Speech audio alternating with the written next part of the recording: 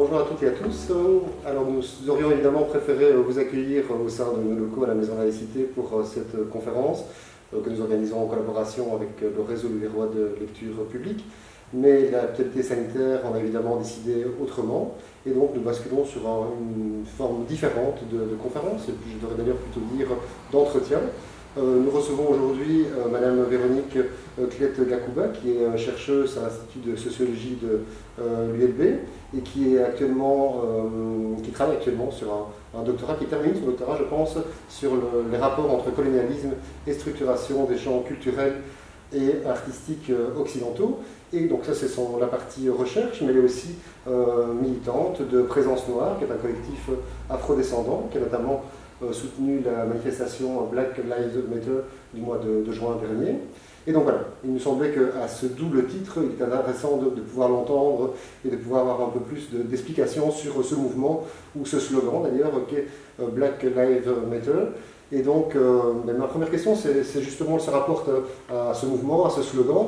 On a l'impression, nous, en Belgique, que c'est quelque chose qui a démarré assez récemment, avec la mort de George Floyd aux États-Unis, puis les manifestations qui ont suivi. Est-ce que c'est si récent que ça, ou est-ce que ça a une genèse un peu plus éloignée? Non, oui, c'est plus éloigné.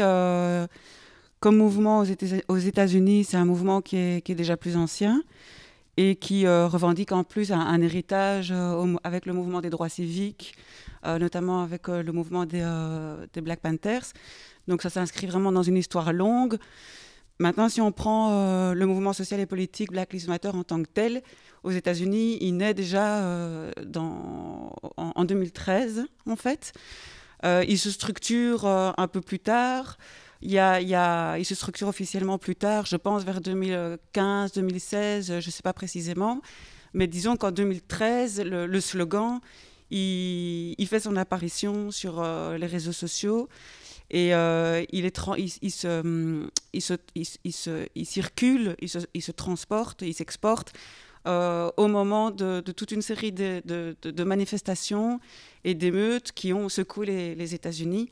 Donc en premier, donc en fait en 2013, c'était suite à l'acquittement d'un vigile qui a tué à l'arme à feu un jeune noir américain en Floride. Donc c'était Trayvon Martin. Et donc, ça, ce sont, par rapport au mouvement Black Lives Matter, les premières vagues d'indignation. Et c'est une activiste militante américaine, Alicia Garza, donc pour les droits des homosexuels, qui a en premier, sur les réseaux sociaux, porté ce slogan, cet énoncé, la vie des Noirs compte. Et ensuite, voilà, il y a eu, comme aux États-Unis, on le sait, d'autres meurtres policiers, notamment à Ferguson, celui de Michael Brown, où il y a aussi eu le grand jury qui a décidé de ne pas inculper le policier qui a tué ce jeune Afro-Américain. Des émeutes qui ont été, enfin des manifestations et des émeutes se sont déployées là-bas, et le slogan a été porté très très très haut et fort par la foule, par les manifestants. Donc ça fait déjà depuis 2013. Vous parlez de slogan, mais donc il s'est structuré en mouvement. Est-ce qu'on peut parler vraiment d'un mouvement qui a une structuration concrète aux États-Unis? Aux États-Unis, je pense bien. Il y a plusieurs sections locales. Je crois qu'il y a une trentaine de sections locales.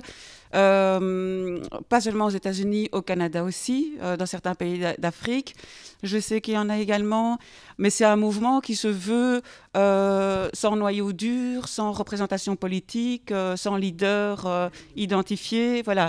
On peut faire le lien avec l'Europe et la Belgique, de voir un peu comment ce mouvement a essaimé de l'autre côté de l'Atlantique, alors? Oui. Mais pour reprendre le cas de la Belgique, je pense qu'en France, le comité Adama, justice pour Adama Traoré, vérité et justice pour Adama Traoré, je pense que depuis 2016, ils ont déjà des liens un peu structurés avec le mouvement. J'en sais pas beaucoup plus que ça, mais donc en France, je pense que ça date d'un petit peu avant. Pour ce qui est de la Belgique, c'est arrivé comme dans les autres pays européens, notamment en Suisse aussi, en Allemagne aussi, dans toute une série de pays européens, avec cette vague internationale d'indignation suite au meurtre policier de George Floyd, dont on a vu les images voilà, sur toutes les télévisions, sur tous les réseaux sociaux. Donc en Belgique, c'est à ce moment-là que le slogan est repris tel quel, qu'il y a des tentatives aussi de mise en réseau de toute une série d'associations et que une manifestation, plusieurs manifestations en Belgique se sont déroulées sous le slogan Black Lives Matter.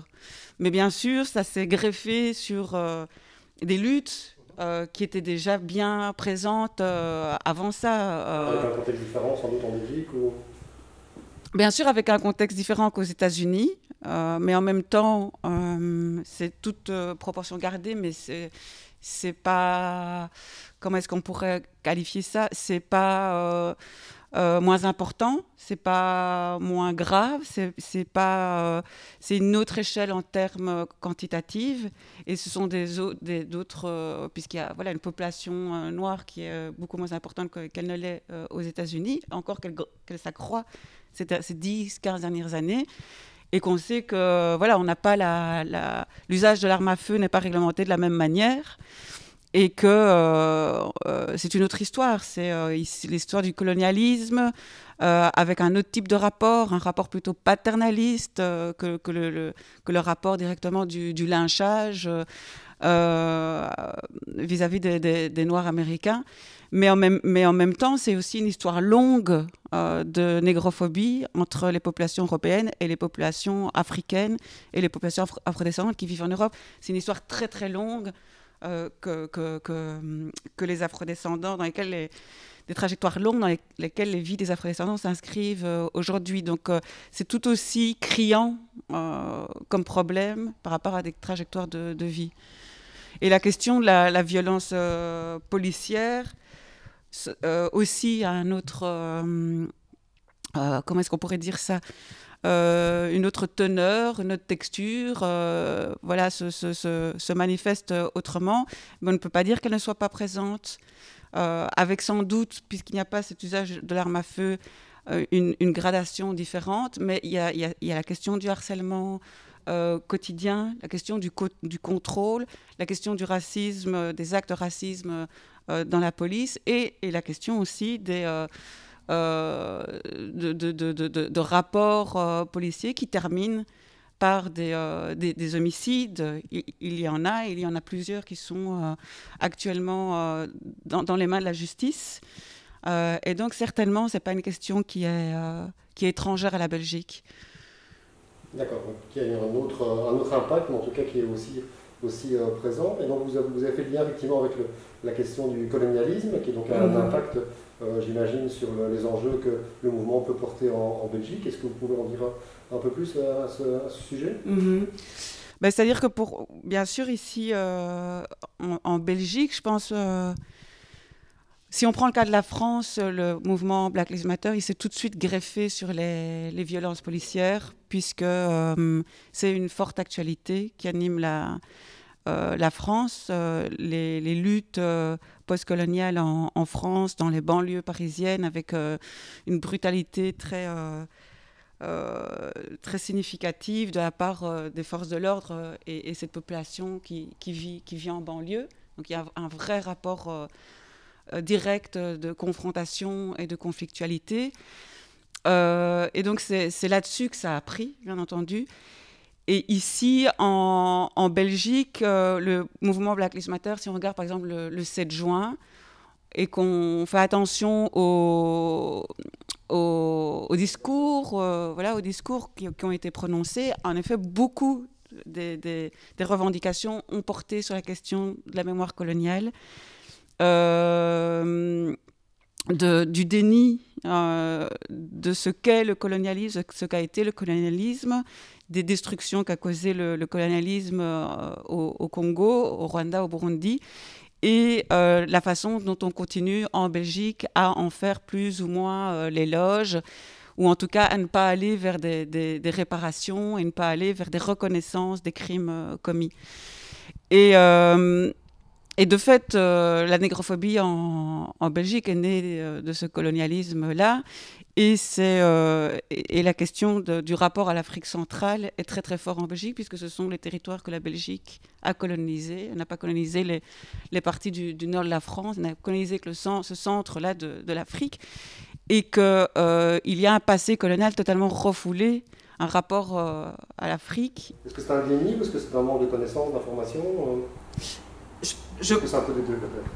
Oui, je pense que départager l'un et l'autre, ça ne va pas être possible, mais je pense que là où on est dans un nœud aujourd'hui, c'est la question du refoulement, qui signifie qu'il y a le refus. Enfin, ce n'est pas uniquement la capacité de s'informer de ce que fut cette histoire, parce qu'elle n'a pas été enseignée dans les livres scolaires, par les enseignants, par le système scolaire. C'est aussi la volonté de taire cette histoire, la volonté de ne pas la traiter, et de continuer à penser que derrière la colonisation, il y avait des actes positifs en faveur de la population africaine, et que dans ce mythe-là, s'est construit une identité blanche, s'est construit un rapport de supériorité à un continent et à des peuples qui se traduit dans toute une série de domaines, que ce soit la question du savoir, les savoirs que l'on produit sur l'autre, que ce soit la question de sa culture, donc les rapports, les relations hiérarchisées entre une culture et une autre culture, que ce soit sur la question voilà, de qui aide qui, pensons à la coopération au développement, enfin, toute une série de relations sont structurées par ce rapport qui s'est construit pendant la période coloniale et qui apparaît comme un allant de soi pour toute une série tout un pan de la population qui refuse en fait de déconstruire cette histoire, d'aller voir la question de l'esclavagisme au XVIe siècle, qui refuse d'aller voir comment l'histoire des conquêtes s'est manifestée et par la suite. Comment déconstruit-on? Ça passe par l'enseignement, ça passe par d'autres choses? On parle beaucoup de décolonisation de l'espace public, par exemple. Est-ce que... C'est un travail de longue haleine. Je pense pas qu'il y ait de recettes. Je pense pas qu'il y ait de réponses toutes faites à cette question. Ce sont des épreuves par lesquelles on passe parce que il y a une population afrodescendante qui alerte sur le fait qu'il y a un problème de profond qui traverse la Belgique, qui continue en fait à produire des inégalités et qui met le doigt sur une structuration, stratification de la société qui rejoue les mêmes inégalités que pendant la période coloniale, qui rejoue les mêmes rapports et qui rejoue les mêmes idéologies et les mêmes stéréotypes. Donc on est à la fois dans un phénomène symbolique et dans un phénomène très matériel, puisque ça repose sur des structures matérielles, des structures avec des institutions, leur rôle, des statuts, des différences socio-économiques. Donc il y a un ciment, il y a un appareil, il y a des appareils derrière ces inégalités. Et donc il y a... Politiquement, il y a des acteurs qui portent ce discours ou est-ce que vous avez des relais qui portent le discours, la critique. Oui, Mais pour l'instant, c'est très difficile en Belgique de politiser ces questions-là. Ils ont été un peu médiatisés ces derniers mois peut-être, mais... je pense que l'un des signes qu'on est dans une période de continuité coloniale, c'est bien le fait que, sans doute comme dans la période coloniale, les acteurs qui politisent radicalement ce problème sont obligés de le faire en dehors des sphères instituées pour débattre, délibérer d'un problème politique. C'est-à-dire que la question postcoloniale n'est pas reconnue comme étant légitime en tant que problème politique que la cité, dont la cité doit s'emparer au sens large et délibéré jusqu'au moment où on acte de dispositifs permettant une sortie de ce problème. On n'en est pas là, on en est dans des rapports de force entre des acteurs. Une commission est instaurée. Je ne sais pas si vous avez entendu les remous que ça a causé, que ça a suscité. Et on pourra faire remarquer aussi que cette commission... Ça peut être une partie de la réponse ou... Pourquoi pas, mais je pense qu'il faut regarder l'histoire longue, voir déjà dans quel momentum cette commission se met en place. Elle se met en place au lendemain du 7 juin. On avait une manifestation qui n'a pas parlé que des violences policières, mais qui quand même part de là. Elle part du fait que ce sont des meurtres. Donc, Black Lives Matter, c'est I can't breathe, don't shoot. Si on prend le cas de Moïse Lamine Bangoura, qui est un cas dont les médias ne parlent absolument pas, pourtant les parents sont venus, le papa est venu s'exprimer devant 15 000 personnes à Bruxelles. Au moment de sa mort par des policiers à Willowbrook, il ne sait plus respirer. Il pousse à Lamine Bangoura, Moïse Lamine Bangoura, je ne vais peut-être pas expliquer le cas ici, mais c'est passé en 2018 et il meurt d'asphyxie comme George Floyd et comme Eric Garner et comme d'autres aux États-Unis. Et beaucoup d'autres, ou si ce n'est pas beaucoup d'autres, il n'est en tout cas pas le seul. Et donc, sur ce cas-là, par exemple, je n'ai pas entendu que la commission s'était donné les moyens de traiter de ces pulsions négrophobes dont le mouvement parle. Ça, je n'ai pas entendu qu'il s'était donné les moyens, qu'il avait entendu la question de la gravité, la question qui était portée par ces mouvements, c'est-à-dire que des vies sont tout simplement ruinées.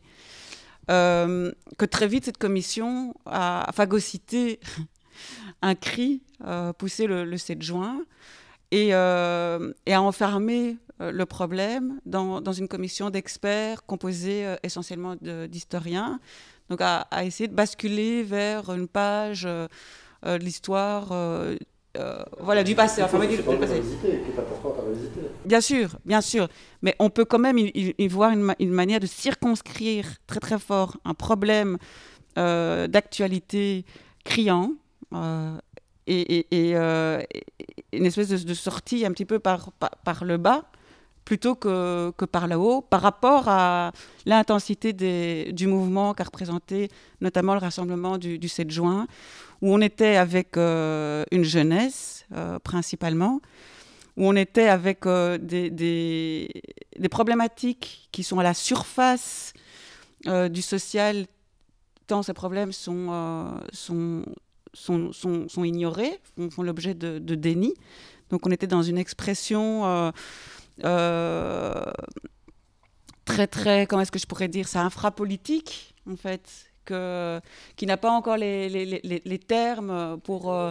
voilà, c'est pas la question des codes, c'est-à-dire que les politiciens ne comprennent pas encore ce que ça veut dire. Je pense que la jeunesse a tout à fait les codes pour en parler, mais les politiciens, eux, ne comprennent pas, n'ont pas le langage, parce qu'ils sont codés autrement, avec une minimisation de ce que c'est cette réalité brute du racisme et quelles sont ses conséquences dans la vie des gens.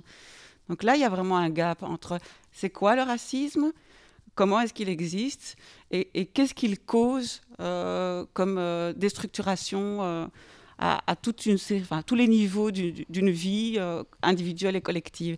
Là, il y a une démesure, il y a une réelle démesure entre la commission et ce problème-là.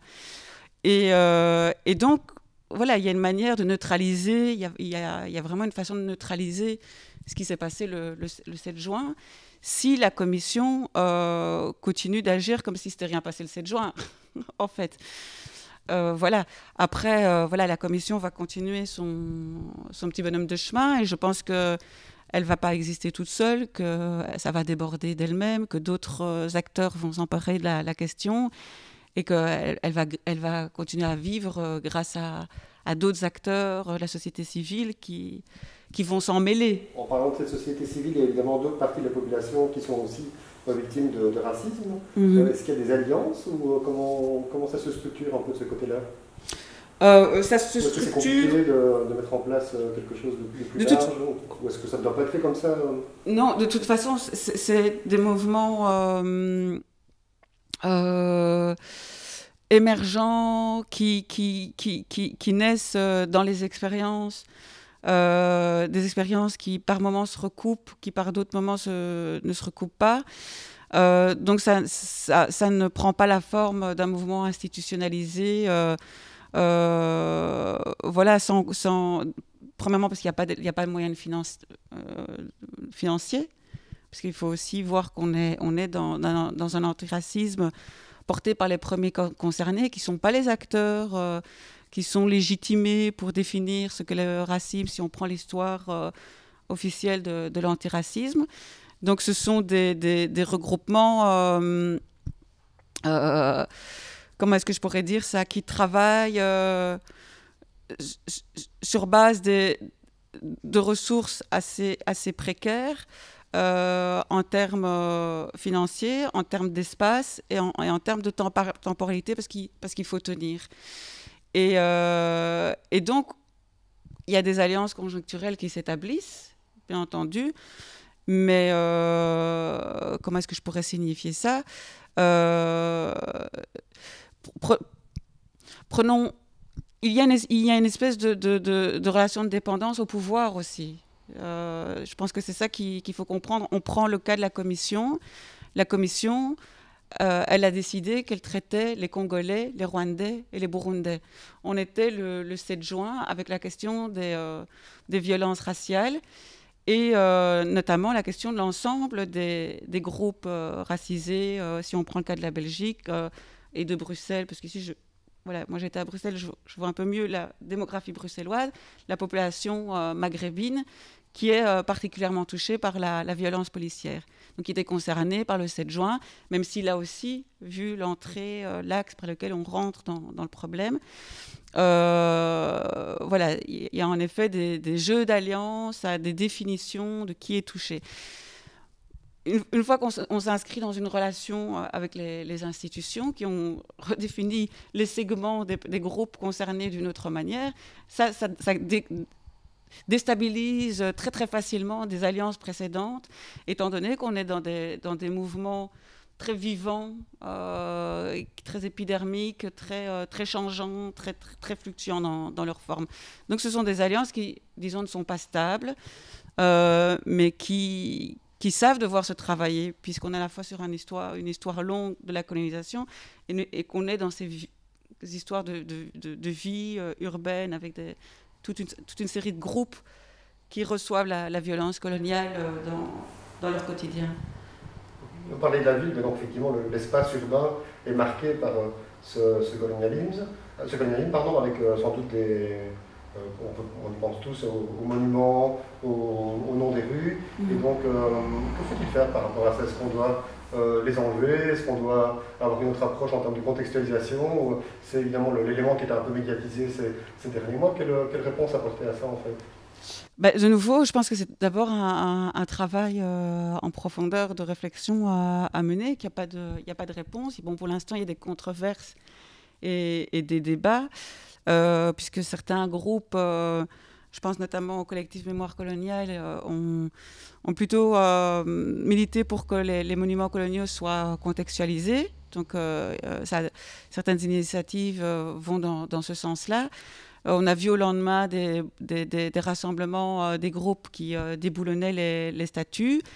Et toute une série de groupes qui revendiquent quand même la statue en taguant avec la peinture rouge, en écrivant certaines choses en termes de revendications liées sur ces statues mêmes. Et donc voilà, il y a une criminalisation aussi par rapport à ces actions portées sur les statues par les groupes qui sont totalement... finalement opposés à des vraies transformations et qui préfèrent rester dans la logique qui a prévalu au fait et qui ont porté au nu certains monuments en les sacralisant en tant qu'objets d'art, sans considérer que ces objets d'art étaient dans des dans des historicités politiques, avec des conflictualités politiques très fortes, mais donc qui restent attachées à la valeur patrimoniale et artistique de ces œuvres, et donc qui criminalisent les groupes qui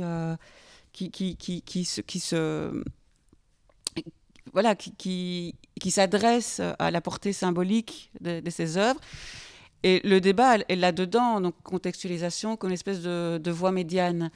Mais contextualisation, ce serait le compromis je pense que pour certains, ce serait le compromis, cette espèce de conscience, une manière de se racheter un petit peu la conscience, de régler le problème assez facilement. Or, si moi je dois donner ma position ici, je pense qu'il faut passer par des actes sacrificiels, en fait. C'est un terme du sacrifice que Leonora Miano, l'écrivaine camerounaise, a mobilisé sur ces questions-là, le curateur historien de l'art Thomas Lutumbwe aussi. Et je pense qu'il y a en effet la question de qu'est-ce qu'on est prêt à abandonner. Est-ce qu'on est prêt à abandonner quelque chose, donc en tant que société qui a colonisé toute une partie de l'Afrique et qui aujourd'hui est constituée sur base de ce passé-là, en termes symboliques et en termes matériels. Qu'est-ce qu'on est prêt à abandonner? Est-ce qu'on est prêt à renoncer volontairement à un type de rapport dans lequel on est inscrit depuis plusieurs décennies et qui perdure, qui persiste et qui continue à ruiner des vies? Et s'il n'y a pas ce geste sacrificiel qui est réalisé d'une manière ou d'une autre, et que la solution se cantonne à des dispositifs pédagogiques, éducatifs, d'enseignement, je pense qu'on peut aboutir à une situation pire que celle dans laquelle on est aujourd'hui, parce qu'il y aura alors la prétention qu'un changement a été effectué. Et la continuation de ce refoulement, donc qui est pire que de ne pas savoir, c'est de rester aveugle à sa propre conscience, sa propre construction et la construction du rapport à l'autre qui apparaît comme étant naturel et que même on aurait soi-disant travaillé, et donc qui continuerait à inscrire les revendications dans du silence, comme elles le sont aujourd'hui, d'où le travail incessant d'élever la voix. Donc je pense vraiment qu'il y a une urgence, en fait, à poser des actes de réelle transformation. Donc on disait tout à l'heure effectivement que c'est un mouvement plutôt originaire des États-Unis. On a parlé de la manifestation bruxelloise, des enjeux belges. Maintenant, peut-être au niveau local, comment peut-on se sentir concerné? En fait, on habite la Louvière. Comment on peut se sentir concerné par Black Lives Matter? Qu'est-ce qu'on peut en faire? Oui, je pense que c'est une question importante. Comme on l'a vu même ici avec la Belgique, en parlant de la France, on pourrait en parler de la même manière pour les autres villes. De toute façon, c'est un mouvement qui s'actualise, qui se déplace, qui s'exporte, mais qui finit toujours par s'actualiser, donc prendre des formes pertinentes par rapport à une réalité du racisme qui est locale. Même si la négrophobie, c'est un phénomène globalisé, relié, interrelié dans le temps, dans les géographies. C'est certainement pas étranger, la négrophobie aux États-Unis, celle qui est ici. En même temps, chaque fois, ça prend des formes particulières dans une histoire d'un pays en particulier. Et en Belgique, il s'est montré très fort dans les villes où il y a des fortes populations afrodescendantes, parce que c'est elles qui portent à la conscience, comme Tiashin Bembe, qui portent à la conscience de la Belgique, de la France, le problème lancinant de la race que ces pays ne veulent pas voir. Ça n'existerait pas, ou ce serait des résurgences d'un passé qui de temps en temps se remanifestent de manière conjoncturelle, alors que non, donc on vient porter à la conscience que ce problème est structurel. Et voilà, quand on est en dehors de ces grosses villes, est-ce que le problème continue à compter, et comment? Certainement que oui, puisque ces populations afrodescendantes sont présentes à travers toute la Belgique. Donc ce serait déjà une première raison, avec des statuts différents. Mais je pense aussi que ça l'est parce que, si on prend le cas de la Belgique, c'est tout un territoire avec des manières différentes en fonction des régions qui ont participé à l'emprise coloniale. et que donc et que la manière d'y avoir participé a affecté les cultures locales, les façons de se rapporter à l'autre, comme on dit, des façons de se considérer soi-même aussi, et toujours par rapport à ce qu'est la colonisation belge et d'autres colonisations européennes, dans une forme de déni et d'ignorance, avec du coup l'entretien aussi de ce rapport, mais dans ce déni et cette négation. Et donc je pense que si on prend le cas de la région du Hainaut, c'est comment est-ce que le Hainaut s'est construit par rapport à ce colonialisme, comment est-ce de quoi est-ce qu'il a hérité aujourd'hui par rapport à ce passé, et il a hérité de choses, puisque si on prend vraiment pas seulement la Louvière centre, mais aussi plus largement la région, on sait qu'à Mons, il y a eu un travail à l'hôtel de ville par rapport au collectif Mémoire coloniale, je pense, de replacer une plaque en mémoire de Lumumba, de Okito et de Mpolo, donc tous les trois assassinés avec la complicité de la Belgique, à la place d'une... en tout cas, ils ont fait un travail d'équilibriste. Il y a une ancienne place en mémoire des pionniers de la colonisation qui étaient présentes là. Il y a un buste de Léopold II qui est présent ou qui va être enlevé à l'université de Mons.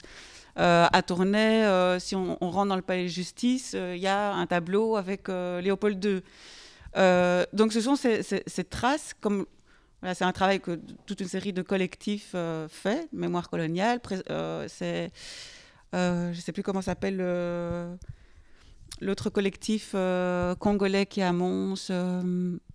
J'ai oublié son nom.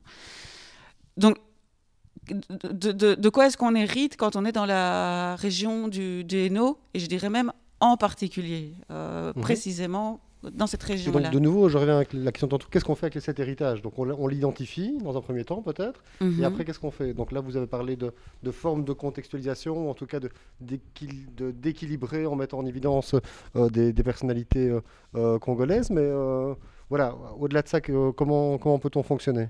Mais je pense que le travail, je pense vraiment que le travail est long, le problème est épais, et que le travail est long, et que rien que le travail d'archives... Identifier déjà, en tout cas, au moins ça. Oui, et je pense qu'il est à creuser, et que c'est dans ce travail-là aussi que des réponses peuvent être apportées, qu'il n'y a pas des étapes qui peuvent être sautées et croire que il suffit de voir les archives, qu'on va les explorer, et déjà se demander ce qu'on va faire.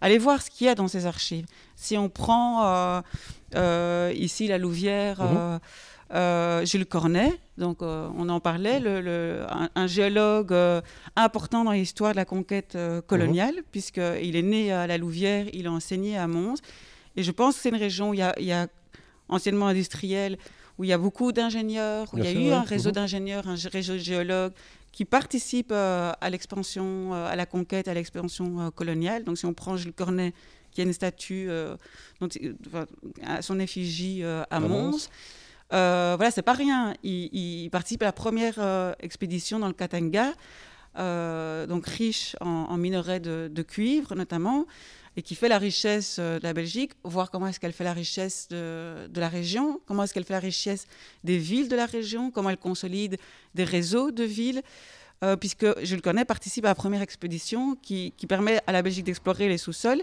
et qui permet d'occuper la région, qui fait les études scientifiques. Donc ce sont des acteurs qui sont situés dans cette région. Donc là, vous êtes à l'étape de l'identification. On a identifié Jules Cornet. Oui, mais ça veut dire qu'on a un réseau qui, situé ici localement, qui légitime par son expertise tout un pays par rapport à une histoire coloniale et toute la grandeur d'un pays. Et donc, donc ça, on fait un travail d'histoire par rapport à ça. Oui, mais ça signifie que quand on est de la région ici, on ne peut pas rester dans une autre région non plus d'ailleurs, mais je dirais spécifiquement dans quel rapport on est face à la question du racisme. Parce qu'il y a une manière d'aborder la question du racisme qui est totalement abstraite. Puisque ces liens historiques ne sont pas connus, sont refoulés, ne sont pas étudiés, et que le racisme est présenté comme une question purement morale et humaniste, et qu'il suffirait de faire preuve de bonne foi. Je ne suis pas raciste, de le prouver de multiples manières, j'ai un ami noir, et de s'en sortir par ces espèces de rhétorique, en fait, de langage qui traduirait sa grandeur morale. Et que là-dedans, il y a un rapport pervers au groupe noir même, alors que pendant que cette bonne foi est manifestée, il y a un rapport matériel, historique, qui a construit des familles, qui a construit des richesses, qui a construit des villes, qui a construit aussi du symbolique et des mentalités, qui restent sous le buisson. Et donc, je pense que pour sortir... comment fait-on alors pour sortir de sous le ruisseau ? Je pense qu'il y a savoir d'où est-ce qu'on vient dans son histoire et comment est-ce que sa propre histoire s'inscrit dans cette trajectoire historique d'un racisme qui se construit dans des rapports de l'Occident, de la Belgique, à des territoires, à des richesses, à des groupes, à comment des groupes sont nommés, à comment des groupes... D'accord, donc ça c'est un travail évidemment beaucoup plus large. Mais si on revient juste au cas précis de Jules Cornet, par exemple, et de son monument à Mons, qu'est-ce que vous suggérez par rapport à ça ? Est-ce que, de nouveau, on revient sur la solution de la contextualisation ou, J'habite moi-même la rue Jules Cornet à La Louvière, j'ignorais complètement son passé. Donc est-ce qu'il faut aller en dessous du nom de Jules Cornet, mettre une petite plaque explicative ? Est-ce qu'il faut changer le nom de cette rue ? Voilà, quelle est la solution qui aurait un intérêt pour... Oui, à cette question-là, je n'ai pas de réponse toute faite. Par contre, je pense qu'on pourrait lister des mauvaises réponses et les éviter. Si on prend le cas de Jules Cornet et sa contextualisation, déjà, je pense qu'on entre par un personnage, mais qu'on ne cible pas nécessairement un personnage pour lui seul. Donc, dans quelle séquence historique il s'inscrit et avec qui est-ce qu'il commet les actes qu'il commet, puisqu'il ne les commet pas seul, et que ces actes ont des effets, et que ce sont les effets auxquels on s'intéresse en tant qu'aujourd'hui, il continue de marquer des rapports. Et donc, il y a un travail... historique par rapport à des effets, en fait, plutôt que l'enfermement dans un épisode de l'histoire. Et deuxième chose, donc dans une histoire par les effets, et aussi, je pense, ce qui est rarement fait quand on contextualise, c'est d'être très précis sur qui, quand, où, comment, et aujourd'hui, par rapport aux effets dont je parlais, plutôt que de rester vague. Donc, avoir une contextualisation qui offre réellement des prises pour savoir dans quoi on a été embarqué et pouvoir se situer dans ce dans quoi on a été embarqué. Et si on contextualise de manière à ce que, voilà, on a 2-3 idées sur ce qu'était Jules Cornet, puis c'est fini, ou on a enlevé Jules Cornet, mais on n'a rien appris de ce qu'il était, ou voilà, on sait que les archives sont situées là-bas, mais on n'a pas fait ce travail, alors qui est peut-être un travail d'historien qui, après, doit être réarticulé avec d'autres disciplines, des sciences sociales, aussi d'autres acteurs de la société civile. Donc c'est un long travail, mais en tout cas, je pense que c'est travailler à partir de la statue pour avoir des prises dans une région, qu'est-ce que ça a joué sur notre manière de nous construire et d'entrer dans un rapport évident à l'Afrique qui ne l'est pas. D'accord, vous parlez de la région de la Louvière, la région du centre. C'est une région où le folklore est important, où le carnaval est quelque chose effectivement qui fait partie de l'identité. Ouais. Et on sait voilà, que peut-être pas le carnaval louviérois, mais que certains carnavals, que certains pans du folklore belge, wallon et nuillé peuvent parfois avoir des traces au minimum, on va dire, ou en tout cas des symboles racistes. Ouais. Comment justement peut-on dénoncer ça et aller peut-être au-delà de la dénonciation? Est-ce que c'est possible de faire changer ça, ou parce qu'on va se retrouver face à deux camps qui ne vont pas s'entendre, qui ne se comprennent pas, les uns effectivement mettant le doigt sur les éléments racistes et les autres mettant le doigt sur la tradition, sur le fait que non, que c'est un folklore, que ça n'a plus rien de raciste. Et donc comment fonctionne-t-on? Est-ce que vous avez des exemples concrets par rapport à ça? Donc la question des folklores, elle est très importante si on considère la question de la négrophobie et comment elle se véhicule, ça c'est évident. Donc plusieurs associations travaillent dessus depuis longtemps, notamment l'association BAMCO. C'est pas la seule. Bruxelles Panthers aussi. Récemment, d'ailleurs, puisqu'on est ici dans le Hainaut, il y a plusieurs folklores éminemment problématiques. Il y a, en termes de négrophobie, donc il y a celui à Hâte. Donc à l'occasion du casse-date, il y a les sauvages qui sortent. Donc la représentation d'un homme sur un chariot qui est attaché, tel un sauvage qu'on aurait réussi à capturer et qui a tous les signes de la sauvagerie. Et juste à côté, à Lessines, à Deux-Acrennes, le village de Deux-Acrennes, la sortie des nègres, où là aussi, on est face à du blackface, puisque c'est ça ce dont il s'agit. Donc c'est cette pratique qui consiste à se grimer en noir, avec d'autres attributs de la caricature du noir. Et en effet, depuis 2018, il y a des grosses controverses, puisque on était sur la question du refoulement et la volonté de perpétuer des traditions qui ont un caractère raciste, tout en ne voulant pas attendre non seulement que les afrodescendants sont victimes de ces préjugés directement, qui a un impact dans la manière dont elles sont perçues, mais que ces traditions possèdent dans leur fondement des ingrédients qui sont racistes. On parlait tout à l'heure du refoulement.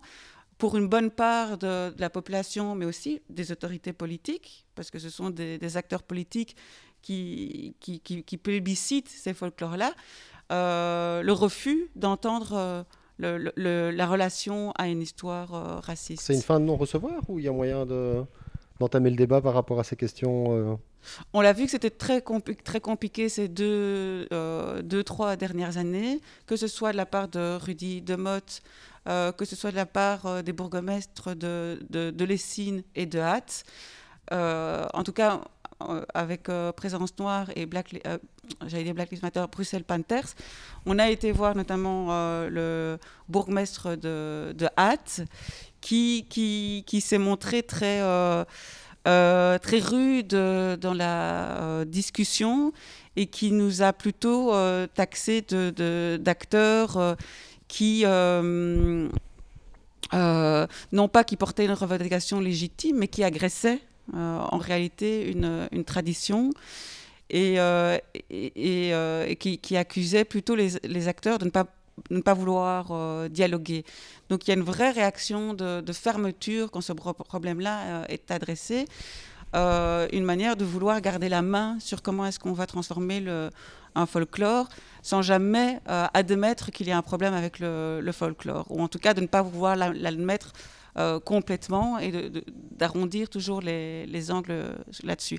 Et donc la meilleure illustration, qui est absolument pathétique, mais aussi tragique et inquiétante, c'est le renvoi en correctionnel d'un militant antiraciste, Nordine Saidi, en mi-octobre, pour avoir adressé un courrier au bourgmestre de Lessines, expliquant que cette pratique devait cesser, étant donné son caractère négrophobe, et qu'il était urgent de mettre fin à cette pratique-là.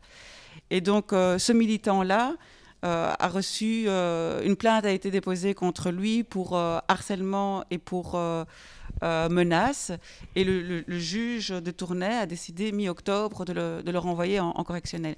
Donc on voit bien là qu'on est dans des questions très compliquées, où à la fois toute une série de personnes s'accrochent à des traditions en refusant que des personnes supposées extérieures à ces traditions, parce que identifiées comme non belges, en refusant qu'elles aient à dire quelque chose sur ces mêmes traditions. Donc que les personnes supposées extérieures soient des sujets politiques qui adressent un problème par rapport à ces traditions, et qui refusent également de considérer que ces traditions se sont fabriquées dans une histoire raciste.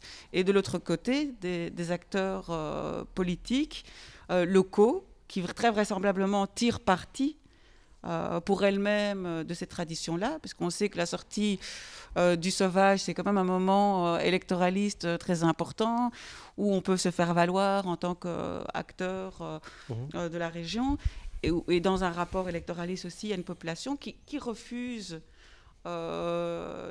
d'aborder le problème dans ses profondeurs historiques et actuelles, et qui préfère donc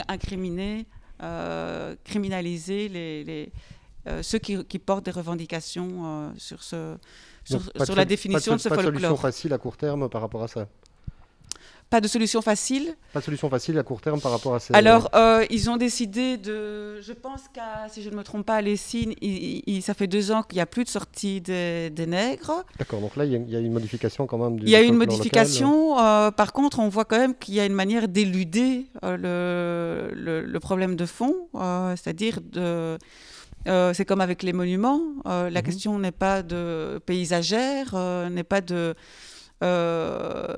couper des têtes et de faire comme si finalement, comme ça, on réglait le problème, puisqu'on sait que ça, c'est une de ces manifestations. La question, c'est d'avoir un vrai débat de fond de société. Et ça n'y a pas eu. On ne peut pas prendre ça comme une étape déjà, le fait qu'il ne sorte plus ou on pourrait, mais en tout cas, la volonté ne s'est pas exprimée de cette manière-là. Pas que je sache. Je sais qu'il y a quand même des débats, notamment les centres d'action laïque qui ont mené des débats. Donc oui, il y a toute une série d'acteurs quand même dans l'éducation permanente qui font un travail là-dessus. Il y a aussi des folklores, si on prend à Bruxelles. Ce sont les Noireaux, dont font notamment partie Didier Reinders, c'est aussi une pratique de blackface, de charité, pour aller demander de l'argent aux plus riches et pour des bonnes actions, mais qui utilisent pour ça le blackface. Et puis ça plonge ses racines dans la colonisation aussi. Mais on voit que ce sont des solutions assez faciles. Donc là, en l'occurrence, ils ont rajouté une petite ligne noire et une petite ligne rouge pour faire référence au drapeau belge. Mais ce sont des solutions de façade. Il y a beaucoup de façadisme qui viennent prétendre qu'on serait passé à autre chose. Mais à nouveau, ce n'est pas entendre que derrière les revendications, il y a toute la question d'un racisme systémique qui habite une société qui s'immisce de partout à l'intérieur d'une société, et que le problème est c'est celui-là qui doit être débattu et adressé. Le racisme systémique dont vous parlez, il passe aussi, j'imagine, assez souvent par le vocabulaire qu'on va utiliser. Et donc, vous ici, pendant votre intervention, vous avez utilisé plusieurs fois le mot afrodescendant. Oui. Est-ce que vous pouvez un peu l'expliquer aussi ? J'imagine que dans la lutte contre le racisme, c'est aussi important de pouvoir utiliser des mots qui ont un sens. Oui, bon, après, c'est le terme que j'utilise parce qu'il est assez dominant actuellement, vraisemblablement. Ces mots-là ont des histoires multiples, mais je pense que c'est notamment le fait de se désigner autrement en tant que population d'origine africaine ici depuis parfois 2, 3, voire 4 générations, et de cesser de prendre cette catégorie-là comme étant justement un élément d'extériorité par rapport à la Belgique, par son histoire, premièrement, et les liens via la colonisation, mais aussi tout simplement parce que le temps a passé et qu'une grande composante de cette population est née ici, est socialisée ici, a grandi ici, est éduquée ici, et donc fait partie de cette composante aux origines africaines, tout en étant tout à fait belge. Par rapport, c'est ça l'expression d'origine africaine, qu'est-ce que la notion d'afrodescendant apporte par rapport au fait d'utiliser d'origine africaine, par exemple ? Oui. Est-ce que ça a un intérêt particulier Est-ce que ça a un intérêt particulier il faudrait vraiment voir maintenant tout le champ sémantique autour de la notion d'afrodescendance. Un des intérêts, je pense, mais c'est certainement pas le seul, c'est de renvoyer à l'histoire même du continent africain, dans ses rapports à l'esclavagisme, donc à la modernité en fait capitaliste, qui est son histoire récente, tout comme c'est l'histoire récente de l'Europe. Et qu'est-ce que ça a donné comme rapport rapport au continent, rapport au territoire, rapport au monde, rapport au déplacement.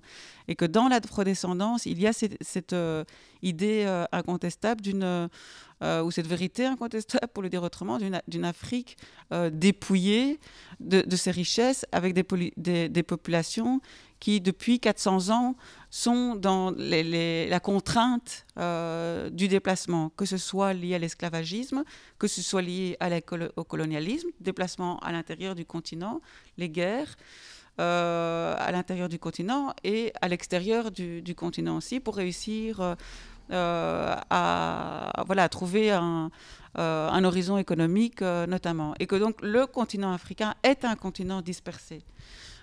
C'est un continent éparpillé sur l'ensemble des autres continents, que c'est un continent diasporique. Et que cette notion d'afrodescendance renvoie à cette réalité-là du peuple ou des peuples africains. Donc c'est se rattacher à cette histoire longue de la dispersion, du déplacement des populations africaines. Il me reste donc à vous remercier pour ces échanges très, très intéressants. On sent bien qu'évidemment le débat n'est pas clos, qu'il y a encore énormément de travail autour de la question du racisme en Belgique et ailleurs. Alors de notre côté, en tout cas, nous, ici sur la Louvière, avec notre partenaire du réseau Louviérois Lecture Publique, on accueillera le 25 novembre François Rickmans pour un entretien autour de son livre Mémoire noire. Je vous remercie en tout cas de nous avoir suivis.